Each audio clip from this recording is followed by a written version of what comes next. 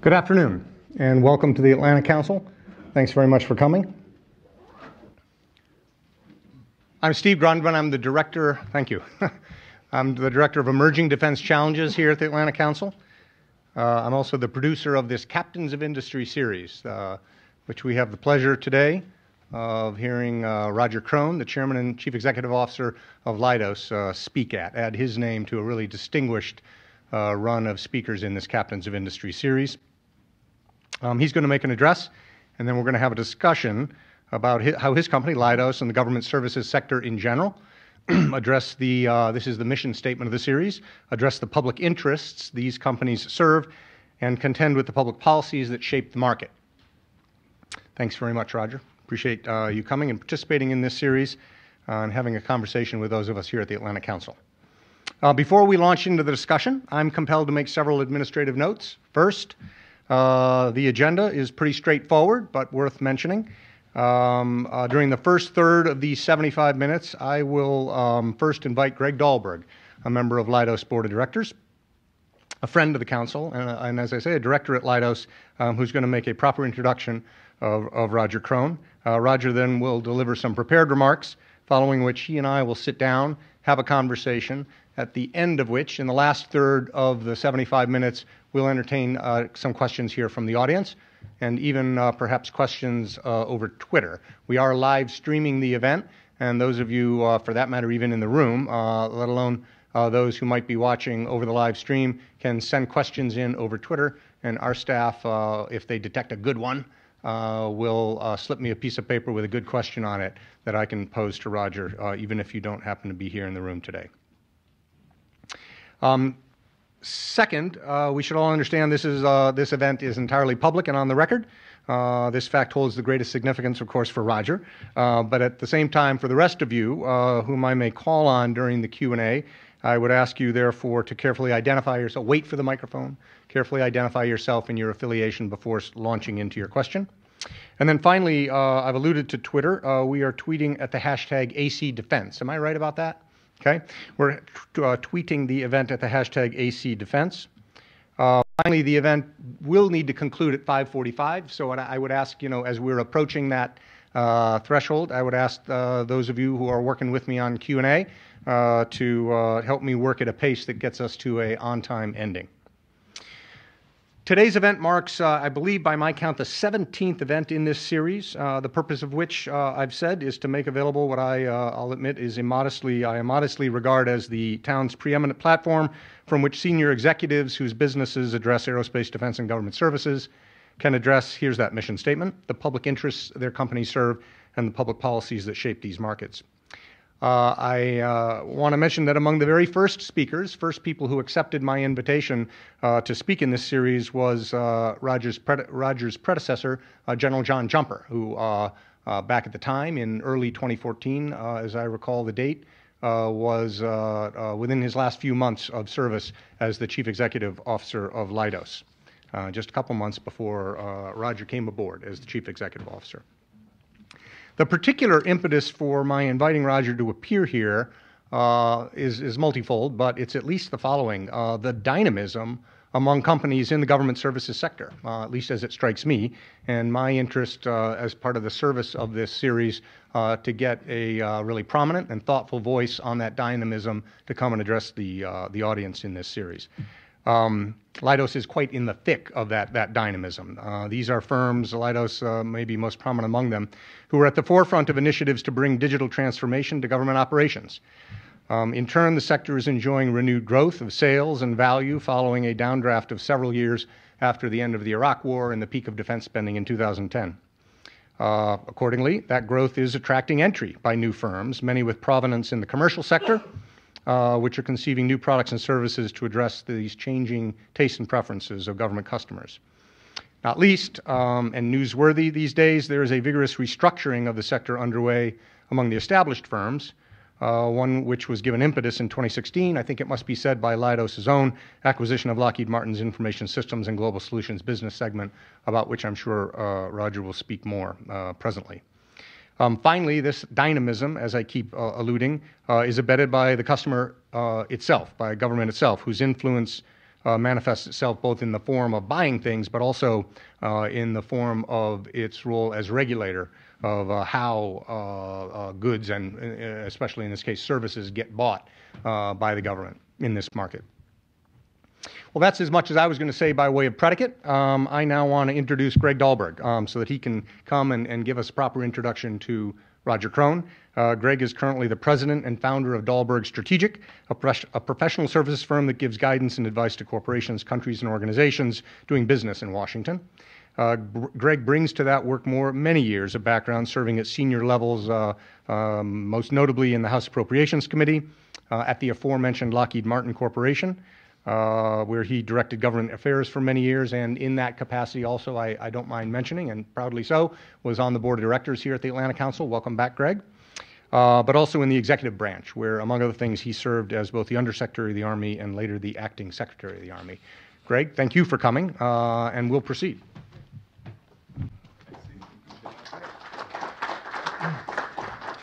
Good afternoon, everyone.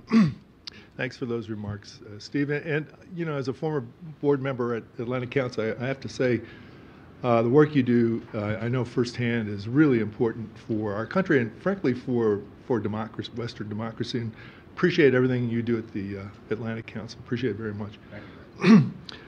Well, hey, you know, if you're kind of like me and you get up in the morning to go to work, you probably turn on television and check out what's going on in the world. And if you're also like me, you're getting a little tired of the harangues you hear on the news shows. And what I've done is kind of moved to the business channels a little bit.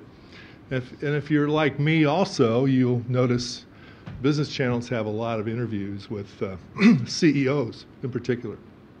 So it's kind of interesting. You'll see incredibly accomplished people. I know one of the best interviews I saw was a guy who reinvented the coffee shop internationally. Obviously, that's Starbucks. Athletic shoe CEOs, athletic wear, railroads, soft drink makers, restaurant chains, just to name a few.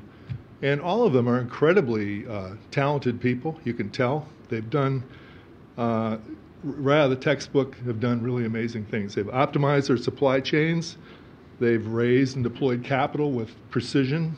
And they've been masterful at innovating in their product lines, top-notch marketing for sure, and they've improved their production efficiency. That's all kind of out of the MBA textbook, and they've taken that to a fine art, done really well with it. And if you ever hear someone like Kramer talk, he'll tell you how smart and incredibly, you know, innovative these folks are, which they are for sure. But you know, having been in and around the C-suite of a big defense corporation for about 13 years, whenever I watch these interviews with these folks, I go, you know, to have such a simple environment to live in that these folks have. All they have to worry about is, you know, it's too simplistic for sure, but the color of the next, you know, athletic shoe, or what kind of recipe I'm going to have for my Starbucks coffee, and how we're going to turn that into more customers. All very important, and I'm not saying it's easy to do. But when you compare it to the environment that the folks in what I will call the defense, security, the IT solutions sector that sells to the federal government, the environment is frankly simplistic. Just think about it for a minute. And I know many of you already know this, but you know, not only do you have to run a top-notch organization with marketing and capital deployment and all the things that we talked about, but you know, every year you have a budget. Your whole program and the revenues that you derive are passed on by budgets that start with the military services in the case of defense. They go to OSD, the Department of Defense, for review and change. They go to OMB, and they go to Congress. They may or may not come out of that process, and it can be changed drastically. It's just one example, but not many other sectors of you know, our business environment really have to go through that kind of ordeal each and every year. You got political dysfunction in Congress, as we all know. gridlock, CRs, sequestration, all meaning you have to be nimble on your toes and be able to change and be flexible and adaptable at almost lightning speed to be successful in this sector. You have an alphabet soup of agencies out there who review your work: GAO, CRS, CAPE, IOT&E, RAND, you know, there are FFRDCs. There's all kinds of folks out there which can and do decide to take a look at your program for good or for ill. And you don't know, sometimes these folks are very knowledgeable people that know what they're doing. Sometimes they're more generalists who don't quite understand the technical aspects of what they're reviewing. So there's a lot of risk there. Press attention. I'd argue that the press attention in this sector on program performance is probably higher and deeper than probably any other sector that I know of. You could probably argue that a little bit. Think tanks out there, second guessing the policies that you're trying to implement, like, Atlantic Council, but many folks out there taking a look at what you're doing, at what your program, how you're performing. And you have customer set. Let's take DoD again. You have a military that rotates as a matter of policy. So you have folks coming and going in the different programs periodically. It's a good thing, frankly, for the military. But if you're trying to manage in this environment, to see the changes of folks coming and going can change a lot. You have civilian political appointees who probably, I think the last I heard was like 18-month cycle for an average cycle of a political appointee, but you have incredible churn by those folks too.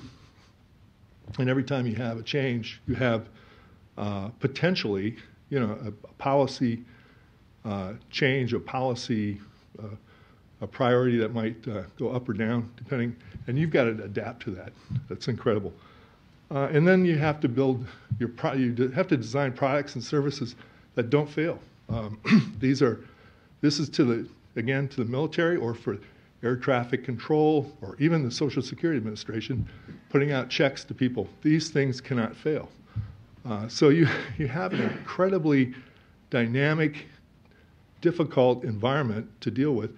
And I think that's kind of, I hate to say it, but I think it's underappreciated as to how difficult it is, and how, when people are really successful at this, how that's world-class success. This is not to be treated lightly. So in short, I'd say it takes kind of a special breed of cat to kind of successfully run a business, especially a large or medium-sized business, in this sector, and to do it well. And I think we have one right here today in Roger Krone. Now, Roger does understand the complex relationships between government and industry, and his perspective is based on 30 years of experience in the industry. He started the old-fashioned way, which I really like and respect, which is, coming up from, I hate to say the bottom, but certainly he knows the business from 30 years of different experiences in the engineering field, and in the finance field, and in the strategic planning field. Roger has a bachelor's degree from Georgia Tech in aerospace engineering. Didn't stop there for sure. He got a master's degree from Texas Arlington in aerospace engineering. Then he just decided to go on and get an MBA from Harvard Business School. And then in the spare time, he became a pilot, and then he got a CPA certification, I guess you call that. On top of that, he started out General Dynamics. I think F-16 was one of the big programs you were early in on. And moved on to McDonnell Douglas, where he kind of moved into the financial world a little bit, into planning. Moved up in McDonnell Douglas to be treasurer of that organization. And of course, as we all know, they combined with Boeing. And at Boeing, he kept moving up and onward and upward into areas of increasing responsibility. Ended up as president of Network and Space Systems Division, which is 15,000 person division, which is kind of the very high-tech part of the Boeing military program and space systems in particular, as well as chairman of the board of the ULA, United Launch Alliance, which is a 50-50 joint venture between Lockheed Martin and Boeing. And then, very fortunately for Leidos shareholders, in 2014, Roger joined the corporation as chairman and CEO. And almost immediately, he embarked on a journey leading the company through its transformative acquisition of Lockheed Martin's former IS and GS business in 2016. That combination doubled the company's size and revenues, and it stands today at about $10+ billion and 31,000 employees. And Leidos is now the largest IT solutions provider to the federal government. So it's a nice little run for Leidos.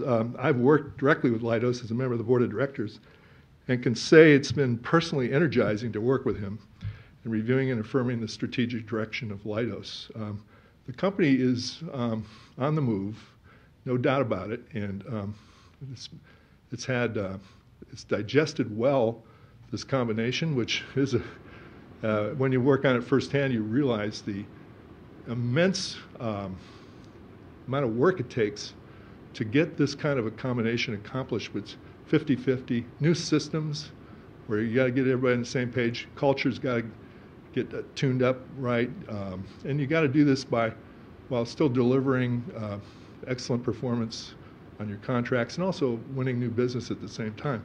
It's quite an undertaking, and I got to say it was done just incredibly well, and not many hiccups at all. The company's now pretty well digested, I'd say, if that's a term of art, and they are now really revving up for the future, and I think it's going to be a very bright future for Leidos. So please join me in welcoming our guest speaker today, Mr. Roger Krone.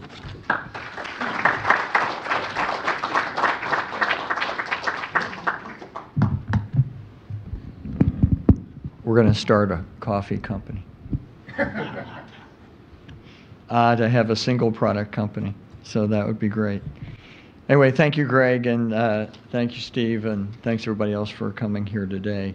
I've got some prepared remarks. I'll try to move relatively quickly through those, although they are lengthy because I anticipated, given what's been going on in our space lately, a bunch of questions, so I tried to address those, and then we'll have some time for questions. So anyway, it's great to be here, and of course the Atlantic Council continues to do really important work. You know, one of the sayings of the Atlantic Council is we are stronger with allies, right? And I certainly join you in recognizing the bond and shared responsibility for security you have with our allies, certainly those that surround the Atlantic Ocean.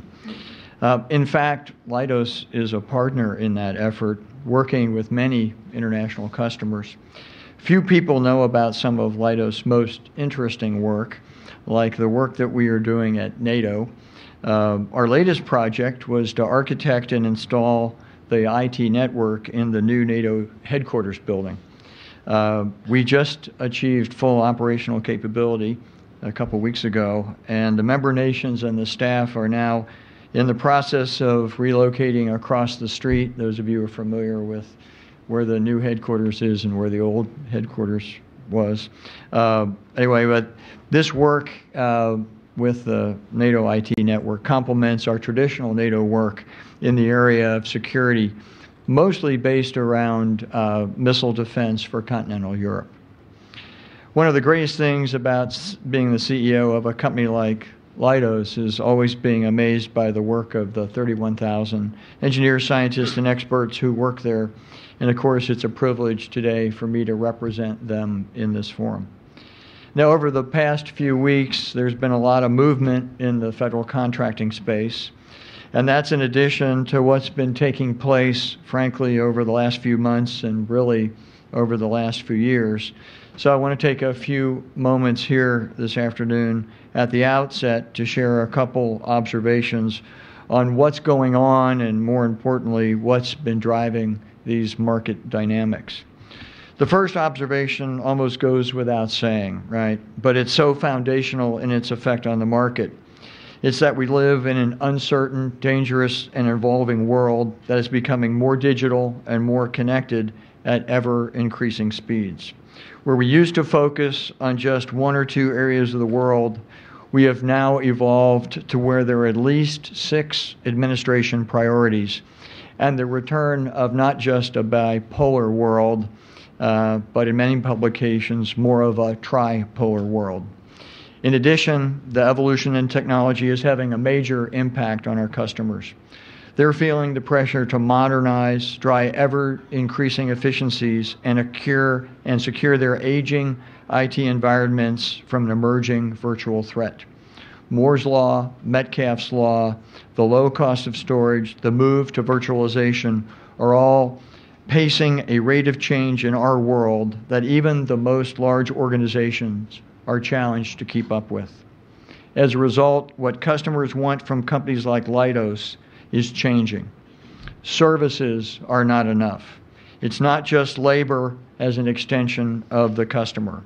Our industry is changing to highly skilled labor, solving customer problems and supporting customer mission.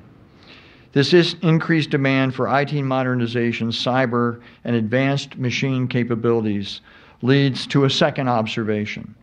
Government IT is a hot place to be right now.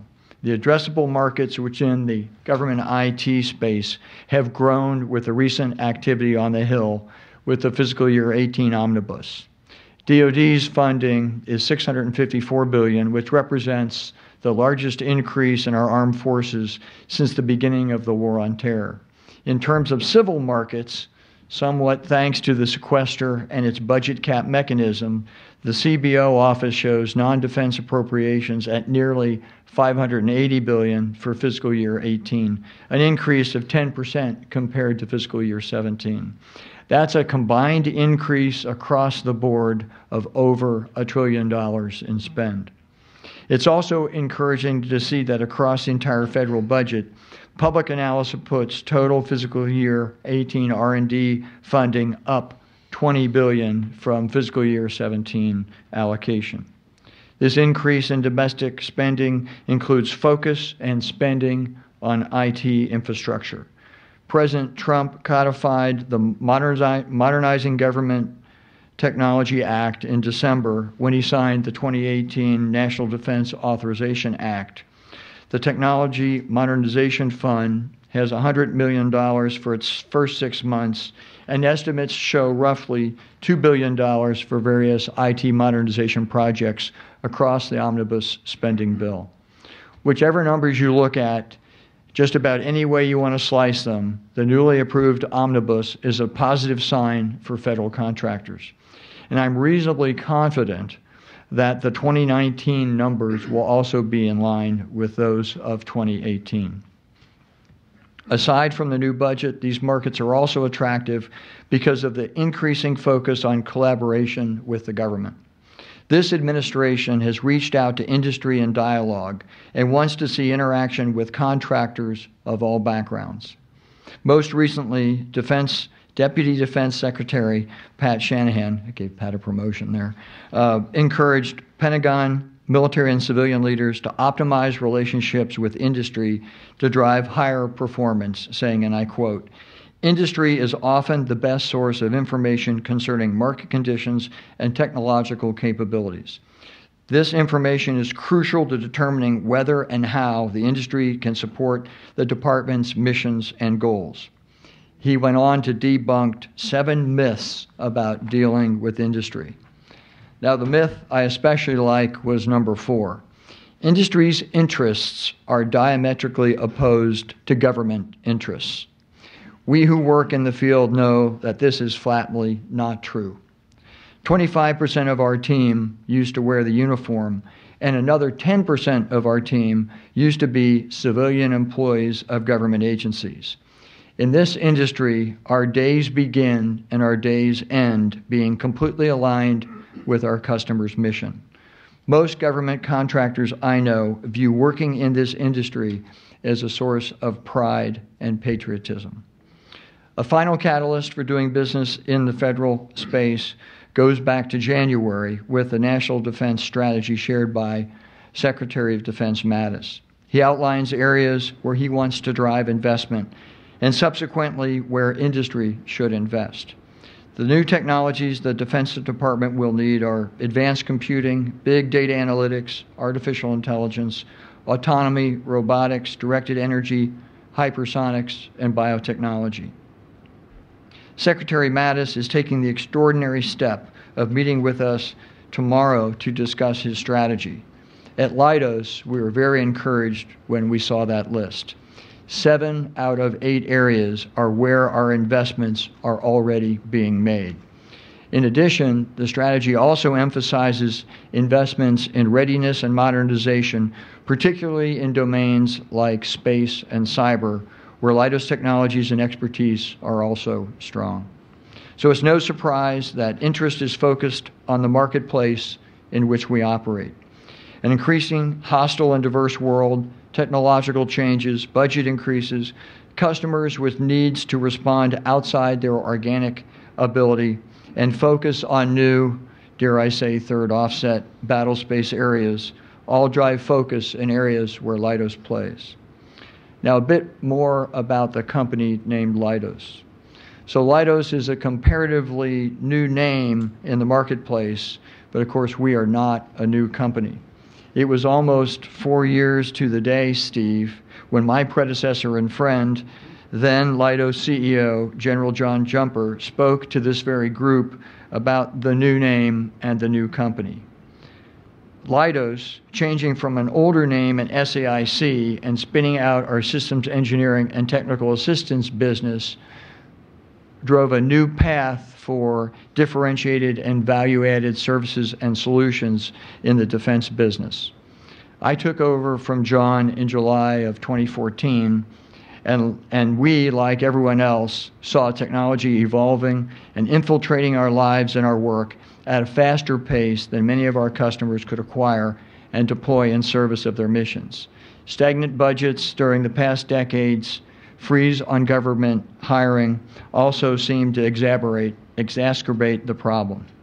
We saw a government IT market that would require not only constant maintenance of customer systems, but also creating a path for constant transformation so our customers could remain relevant with these new emerging technologies.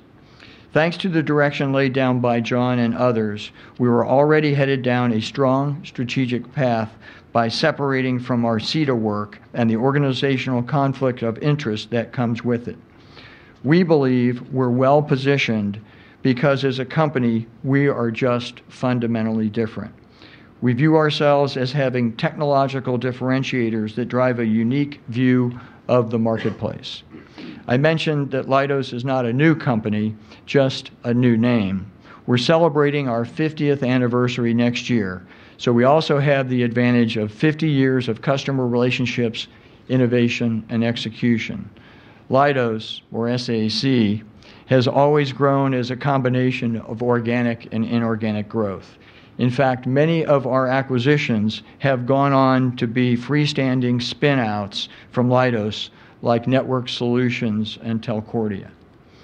We've added to this legacy of inorganic growth through M&A when we acquired Lockheed Martin's former IS&GS business about 2 years ago. We had 4 main objectives in that transaction. The first was to improve our position in the attractive and growing government IT markets. Second was to improve our financial profile. The third objective was to expand our scale and diversity of our contract portfolio. And finally, we wanted to strengthen our core capabilities. So I've already talked about what's going on in the markets, but of course, when we decided to do the deal, we didn't know what the outcome of the presidential elections would be when we completed the deal in August of 2016. But I would only comment that our post-merger position in the market turned out to be an even better decision after the Republican win in November of 16. The Reverse Morris Trust deal structure allowed us to use our equity for a portion of the deal proceeds. This left us with a much stronger balance sheet post-closing and one with minimal leverage. Leverage today that is below 3 times debt to EBITDA. This gives us financial options on how to deploy our free cash that our low asset business model generates. Recently, the discussion of scale has once again become topical. Scale matters for a number of reasons, but not for the sake of scale itself. There are some obvious ones, like spreading corporate overhead across more cost base to drive better wrap rates that lead to more competitive pricing. That's an advantage that comes with scale, but for us, it definitely wasn't the primary or sole driver for the deal. We're just not an LPTA type of company, although cost nowadays is always considered a competitive factor. Just as important, though, scale broadens the portfolio of contract vehicles and customer relationships. Just like we had great relationships with customers as pre-merger Leidos, we gained additional relationships through the acquisition, some dating back to the origination of that agency. This allows us to sell our technological capabilities to new customers and in new markets. Cross-selling is one of those post-merger integration abilities that drives our growth. This also helps to de-risk the portfolio and provide customer, budget, and regional diversity. Finally, scale increases what we have at our disposal in the way of discretionary spending. Think of this in 2 buckets: brand and present in the market, and the support of R&D spending to continue our differentiation in the marketplace. At Leidos, we're still building a strong brand after the name change, and that takes time and investment, even under normal market conditions. Being number 1 in federal IT helps us to get recognized. Most of what we do through people. A strong brand is essential to attract and retain the talent that we need, and we're seeing the benefits of our investments there every day. The other discretionary investment area, bolstered by scale, is research and development, which allows me to talk about how the final main objective of the 2016 transaction is materializing. In the deal, we expanded our core capabilities through scale, and we're now able to invest even more to strengthen that expanding set of capabilities. We spend our company-sponsored R&D to develop differentiating intellectual property that serves as the seed corn for penetration and growth in evolving markets to meet customer needs. Machine learning, blockchain, and quantum computing are all examples of this spend.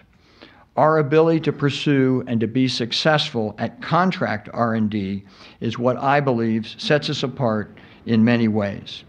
We have world-class people to develop R&D solutions under contracts with customers like DARPA, AFRL, and ONR that complement our internal IRAD spend and leverage our R&D portfolio writ large.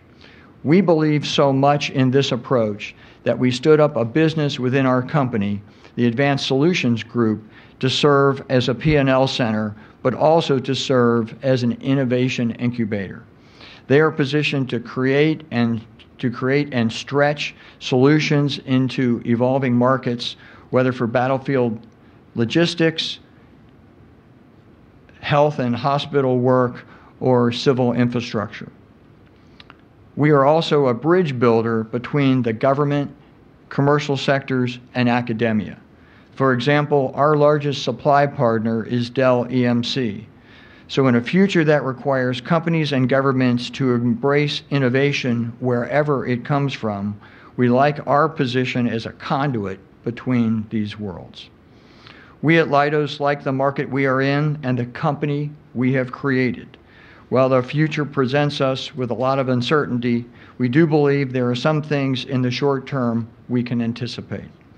We expect consolidation will continue in the federal services market, and that we will continue to maintain a leadership position regardless of what spot we occupy on any list.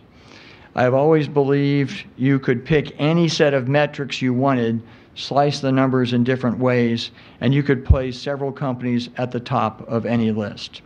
So I would be happy for us to be a scrappy number 2 in any market in which we compete.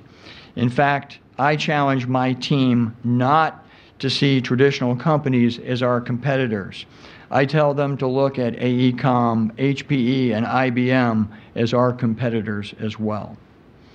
So we're not simply going to stay our own course. It's my job to keep the team focused on our 4 strategic pillars, executing to our commitments, differentiating Leidos from our competitors, growing the business, and energizing our talented team.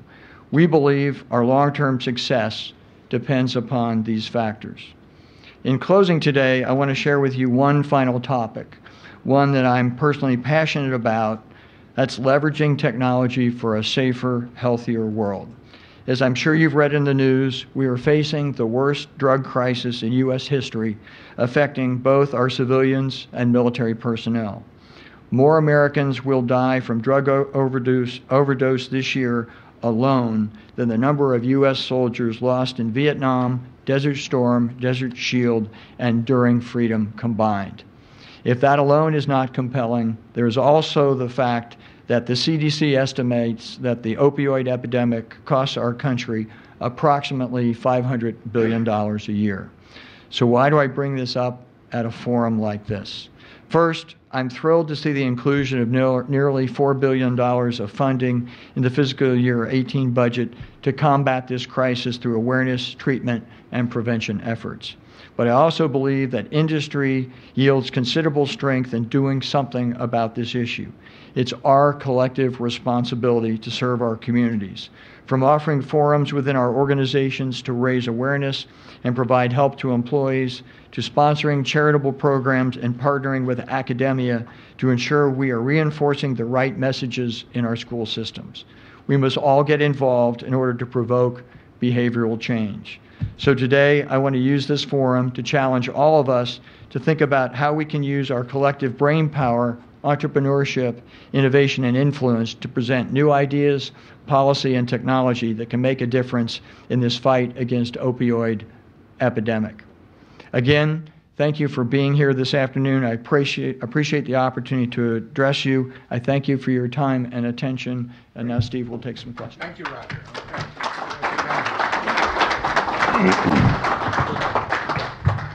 That's terrific. Thanks very much. Well, thank you. Yeah, that's exactly what we're looking for at the Captains of Industry, and I appreciate it very much. I know the audience does as well. We're going to spend the remainder of about a half hour that we have here split between indulging my further curiosity, mostly about stuff you already talked about there, but to grab some of those threads and pull them a little farther, and then to take questions from those of you here in the audience in respect to the things that Roger had to say, or maybe things that he didn't have to say that you're curious about. But I wanted to start with you. So Greg gave a thumbnail sketch of your professional biography, but I'm interested. I ask all of our captains of industry to give us a sense of kind of your origin story in aerospace and defense. Well, why you were a very talented young man. Why did you orient on aerospace defense and what's now come to be government services, as opposed to whatever else you might have done? Yeah, well, great. I appreciate that. It's a great first question. It's a lot easier than I thought it would be. My dad was a bombardier in World War II. We flew in B-29s, went to law school on the GI Bill, and grew up in Cincinnati. And while he was studying to be a lawyer, he would take us to the airport in Cincinnati called Sunken Lunken. And he would work on his law studies, and we would play on the playground at the end of the runway. And I already had all his World War II gear, his oxygen mask and his flight jacket and all of that. And we would run around the airport, and that was about the time of Sputnik and the race to the moon. And I just I got bit, and it just hung on. It's interesting. I have two brothers and a sister. Of course, none of them are in the industry. But didn't bite everybody. It didn't bite everybody, but for me, it was what we call the IoT. Back then, it's what was the cutting edge, and it seemed exciting, and the moon and flying and being an aerospace engineer, which really scared my mother, because when I went to school, that's about the time that a big company in the Seattle region, is known for a bulletin board that said something about last one out, turn off the lights. Oh, right. So when I was going to school, most aerospace engineers were doing something other than aerospace engineering, but it's what I wanted to do, and I got in at the right time, I think, and by the time I got out, 1978, by the way, my first airplane was the 111. Okay. That dates me a little bit. There were at GD Fort Worth. At GD Fort Worth, right, which is now Lockheed Fort Worth. Right. Yep. But I got to legendary work on plants where the F-35 is being built. I got to work on the F-111. I was started literally on the drafting board. I mean, I tell my kids this. I mean, I took a course in college where they teach you how to pick different hardness of pencils, and then you go and you have paper and you have this 10-foot drawing board, and they issue you this mechanical equipment called a T-square and no CAD-CAM. Compasses and things, and you spend your first year or two on the board, literally, actually drawing parts of the F-111, and then finally the F-16. But it's kind of how it all started, and I've had the great fortune to be in the industry pretty much nonstop ever since. Yeah. Okay. Well, a child of Sputnik, if I may, roughly. I hope that doesn't sound like it's dating you. Yeah, sorry. Yeah, you're certainly welcome. Let me hang on to that thread and make a jump sort of from you to Leidos and ask you to talk about a distinction which those of us observers, maybe students of the industry, often reflect upon, and that is the difference between the hardware business of aerospace, defense, and government services and services. So you've made the leap from as hardware a hardware company as there could have been. I suppose the network and space systems business had some of the IT in it, but what I want to know is how different? Was there a big adaptation that was required to come run a big services company, or is that just something we outside the industry teach ourselves? I'll make 2 points. The first one I think will address your point, but coming to Leidos, there's a second point that is probably more of a change.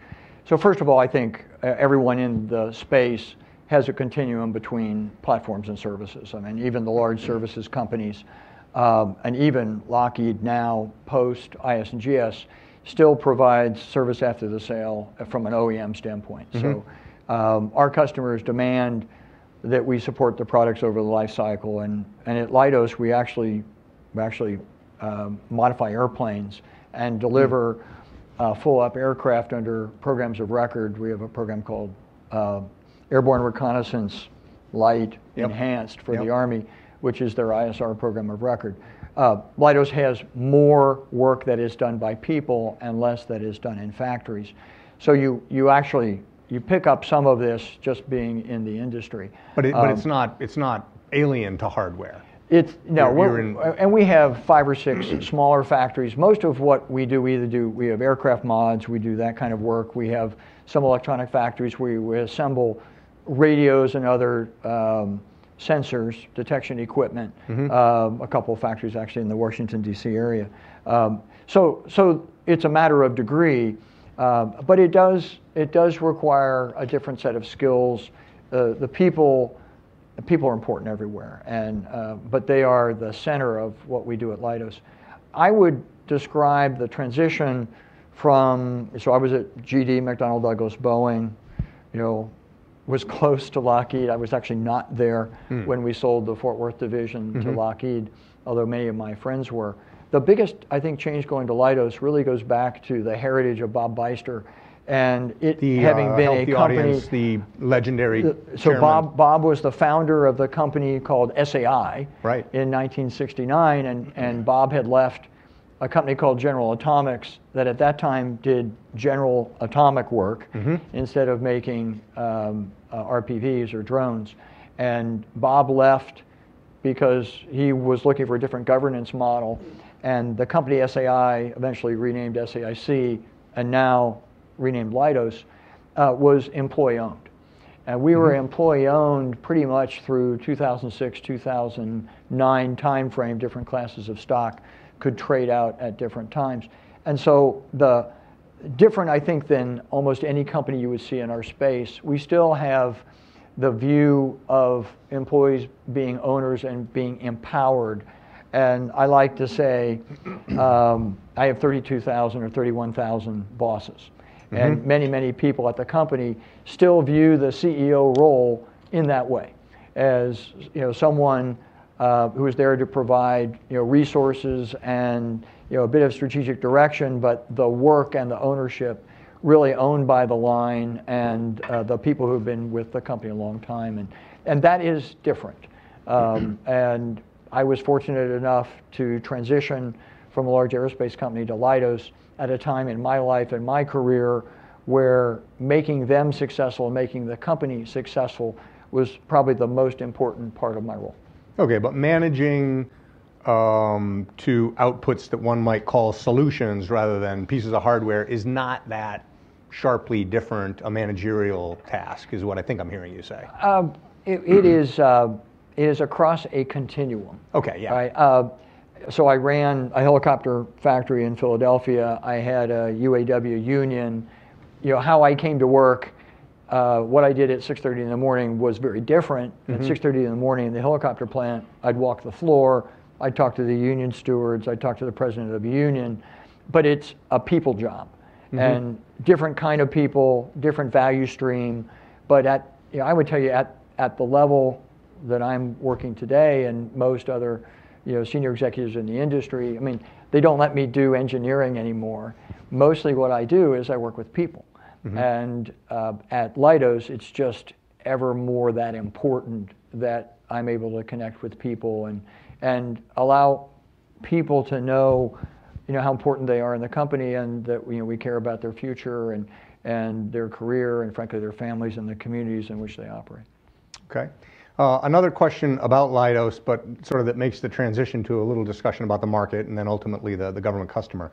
And it's this: I think maybe not unique among the American government services contractors, but distinctively so, you've made a thrust to be a global company, particularly in Europe.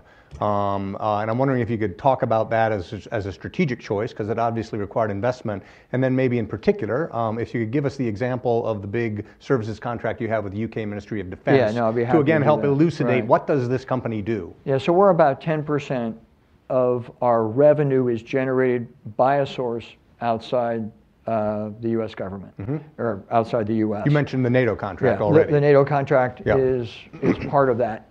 We probably have another, maybe almost 10% of our activity that we do around the world, but it's funded by a U.S. contract. Okay. Right. So it might be. We have the Afghan CLS program. So we have 300 Contractor plus, logistics support. Right. We have 300 plus people in Afghanistan. That is an Army contract. But when Bob Beister added the C to SAIC, that was because the I changed from incorporated to international. And so there's really actually a fairly long legacy at the company of wanting to do work overseas that was in line with our strategic goals and objectives. And so what we try to do is the same type of work in the UK, in continental Europe, in the Mideast, and in Australia, which are our four large markets, that we do here. Now, what is different, I know you asked me some questions about the large aerospace prime. Where it is most different, by the way, at Leidos, is in my lifetime, I was on the F-16 program, as you mentioned. We built the F-16 in Fort Worth. We DD-250'd it at the end of the runway, and we flew it to any one of the EPG countries. Our international model at Leidos is very different. We have a very light U.S. presence, what we call expatriates, who are living overseas, and we hire and develop our capability locally. Okay. So our program in the UK, where we have essentially privatized the support, in fact, the whole value stream, the it's a huge demand. Contract. It's a huge contract. It's a 10-year in the tens of billions of dollars. It's not quite, if you can think about outsourcing DLA, but it's some components of that. So outsourcing defense logistics agency activities. Sorry, yep. I'll try. It's okay. My job is to make sure we're all on acronyms. track. But we run the program from demand generation, order entry, buying, warehousing, distributing, and to the extent that we do pre-positioning, we do war readiness, and then retrograde. So that's for all of the classes of spares for the UK that would be considered commodities. Now, you might think of commodities as like boots, but it really goes much beyond that. We do some petroleum oil and lubricants. We do certain weapons and ammunition.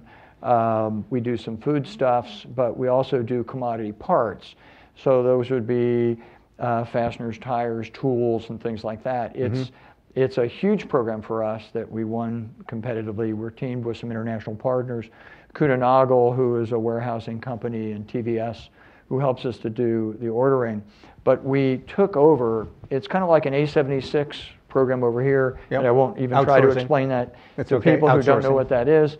But we took over the employee group in the UK. The government, the Ministry of Defense's own employees. That were part of a government union, and brought them into Leidos, and then supplemented that with some logistics experts that we had here. And then we teamed with the various companies, Kuehne+Nagel and TVS.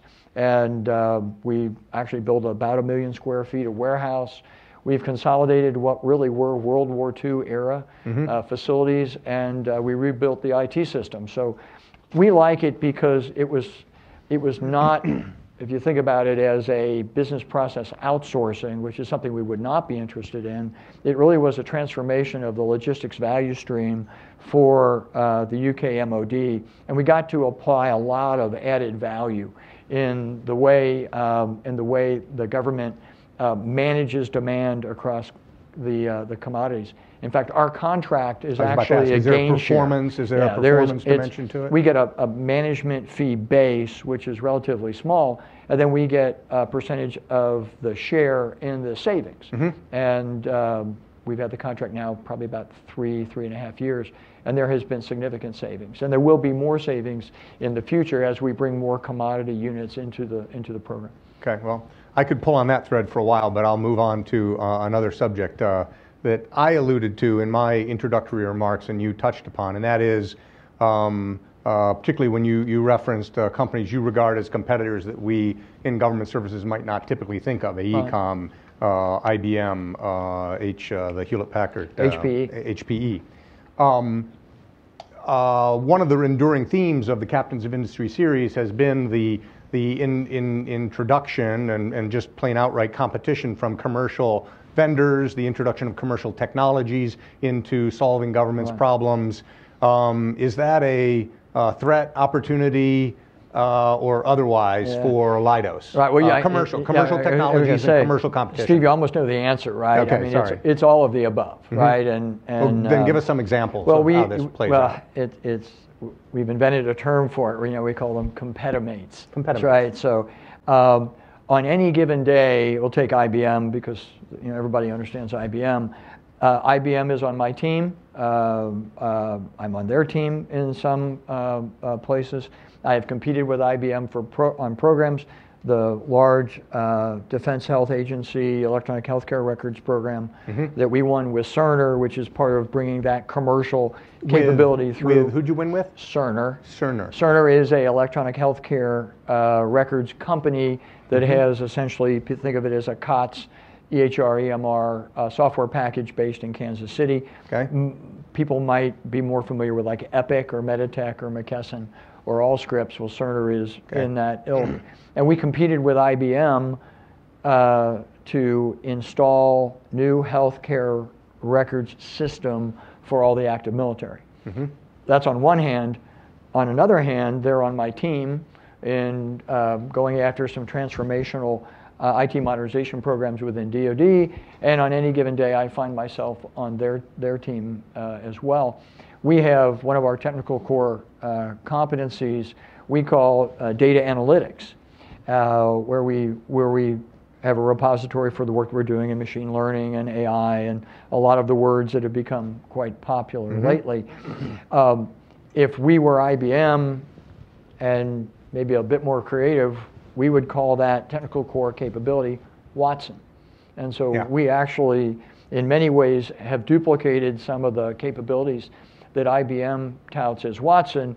which is really around machine learning and machine analytics.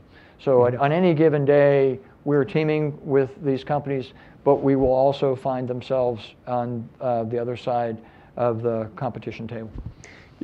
You enumerated the technologies which the National Defense Strategy and the third offset before that enunciated would transform and challenge our defense establishment.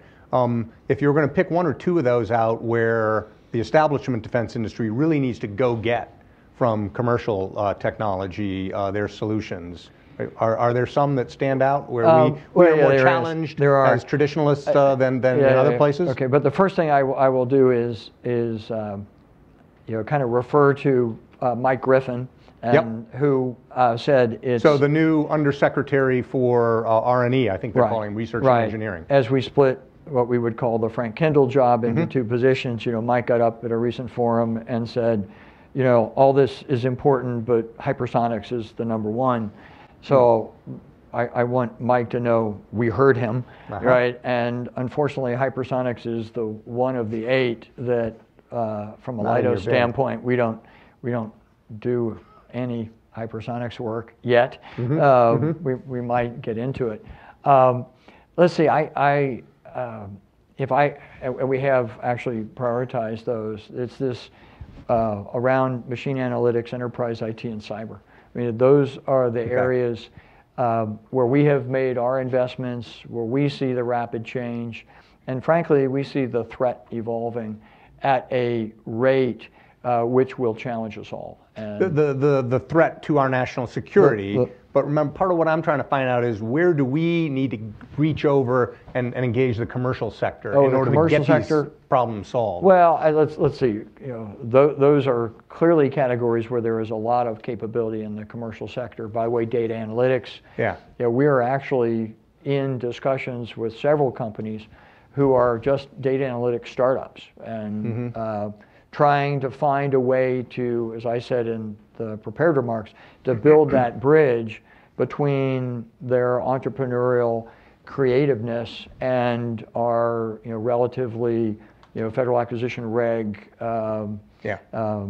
customer. And data analytics is a good one, but commercial cyber is another one. And getting down a little deeper, we were talking about, I mentioned blockchain is sort of a hot word right now.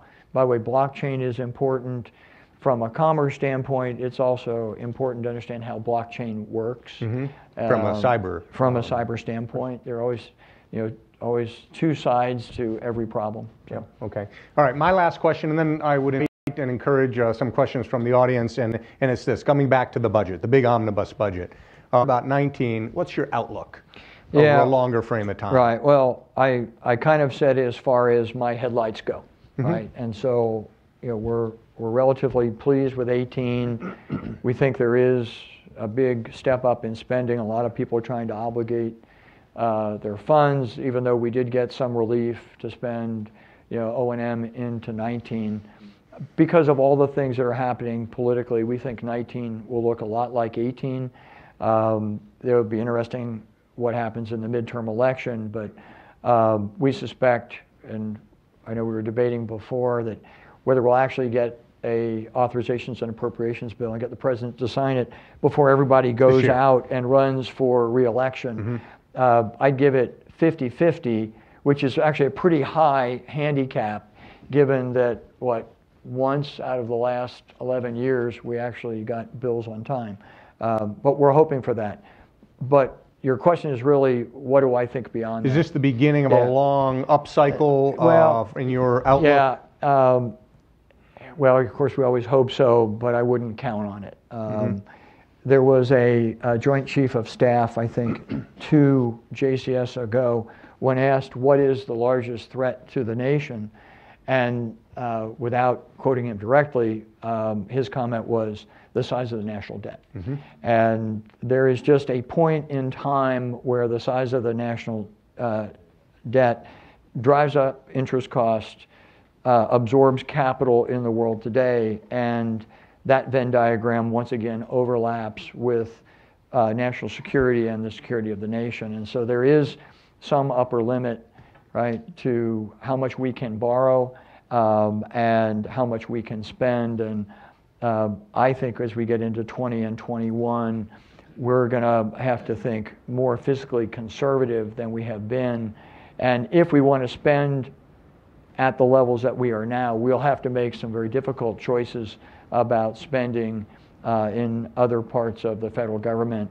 And I have not yet seen a Congress who's willing to make the trade. Right. You know, and if you will, guns for butter, or however you want to refer to that. Mm-hmm. And so the prognosis for that is, you know, less of an increase, and in fact, you know, you could see probably flattening of budgets in that 20, 21, 22. Mm-hmm. Although the POM and the EPP aren't yet indicating that, but I think there will be a point of fiscal concern, and that we will see this bump up in spending. And by the way, if you add an infrastructure bill on top of it, it's even going to be higher. And also, as you may have alluded to, you know, who actually finances this debt is of strategic interest as well. Right. I suspect we'll get to that before the questions are over. All right. We are going to take some questions first from Michael Bruno, and then from this gentleman here.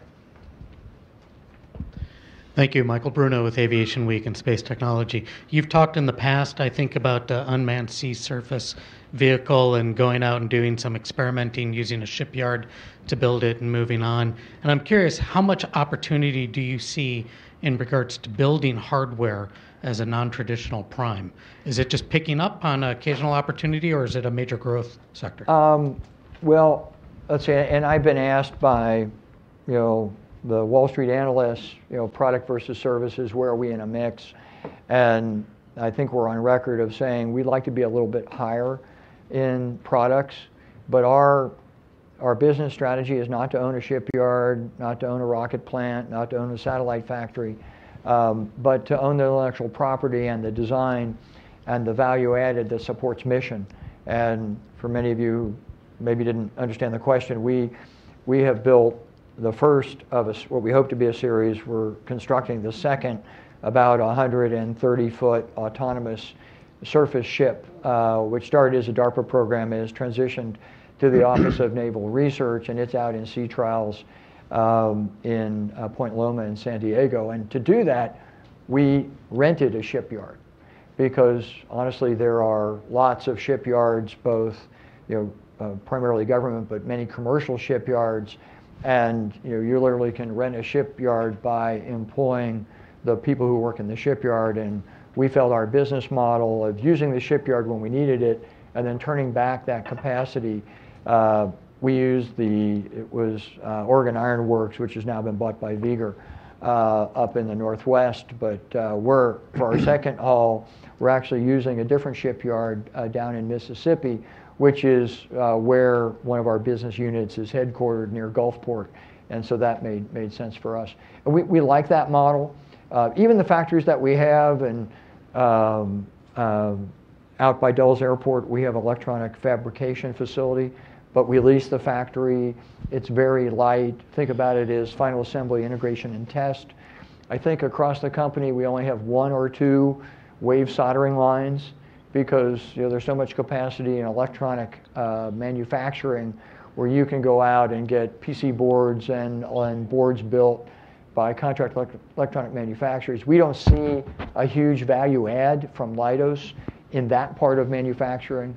We think the design and then final assembly, integration, test, and frankly, fielding support, et cetera, is where we can make a difference for the customer.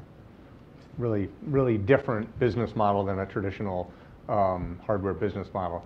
Take this question here and then bring the microphone to that gentleman on the aisle, please. My name is Walter Jurassic. I'm a member of Atlantic Council.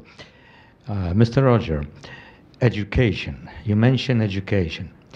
United States is quite a bit behind many countries on education. I travel all over the country, and sometimes I go to the ghettos called, and there is so much hunger for education from the kids, which I already talked to them. They're interested in many things. They do not have an opportunity to grow, because our system, something is wrong. For 20-something years, I see the same politicians only talk. They don't do nothing. what industry can do, what your company, for example, can do to improve the education system. And second question is, I didn't understand what you mean by cross-selling.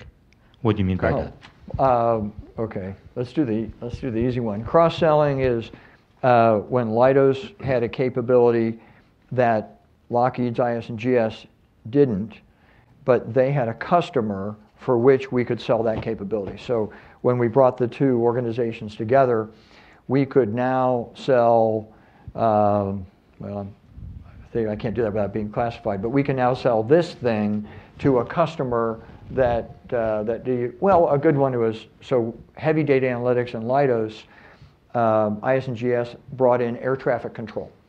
So now we bring data analytics where we can analyze traffic flows as on our ERAM program, which handles most of the air traffic, the en route air traffic in the US. We can bring data analytics to the ERAM contract. That's what we mean by cross-selling.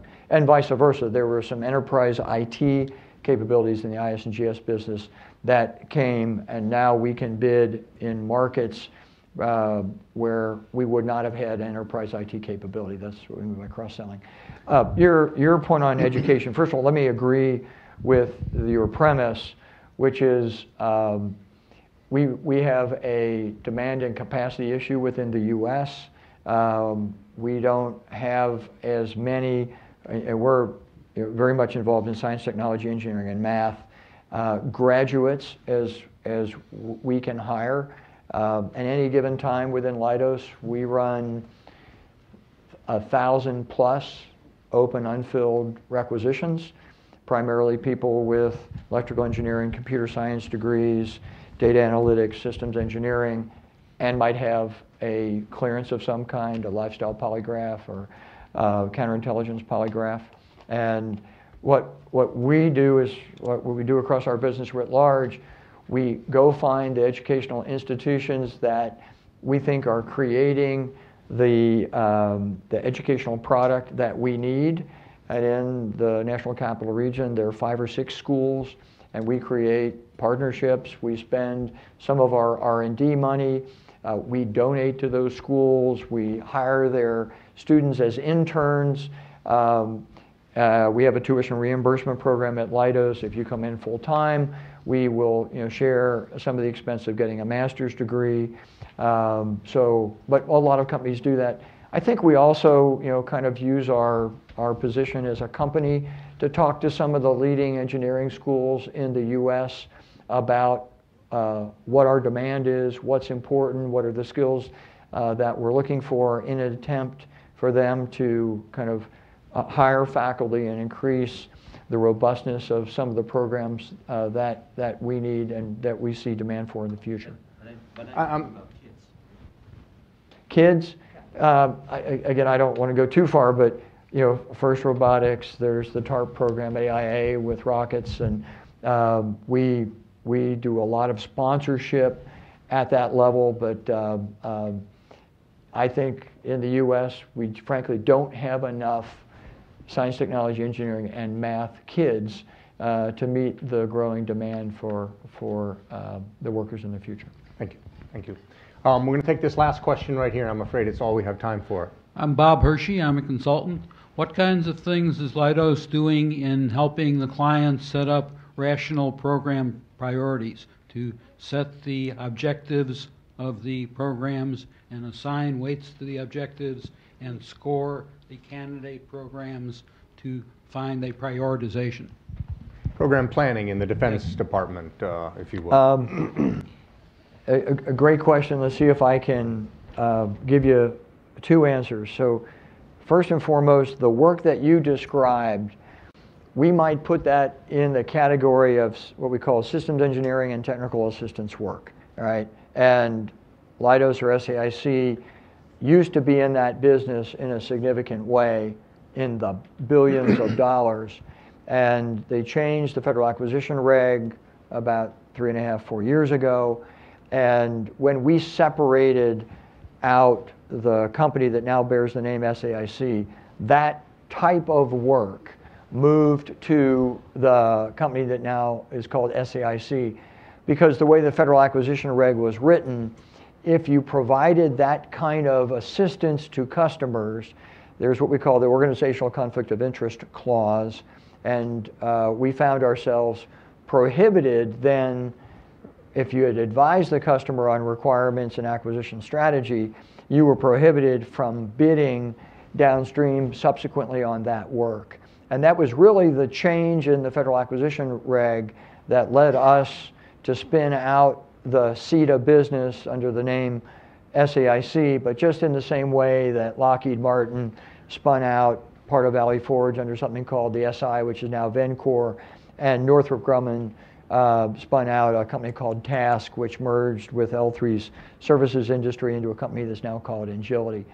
That being said, if you have listened to the conversations from Ellen Lord and Pat Shanahan, it is important for us to continue to communicate to our customers the art of the possible and not end up with RFPs that are written in such a way that they take an overly amount of time and dollars to develop the technology to bring a solution to bear. And I would just footstop this maybe as my last comment, is we have seen significant outreach by customers across the federal space in asking us, where we are, TRL levels, technology readiness levels, on certain technologies and what the art of the possible is. And that's part of that theme of bringing commercial off-the-shelf technology in to help them solve their problems. But they also want to know, for those things that are uniquely focused on their requirements, where are we from a maturation standpoint? Because they no longer want to get too far out.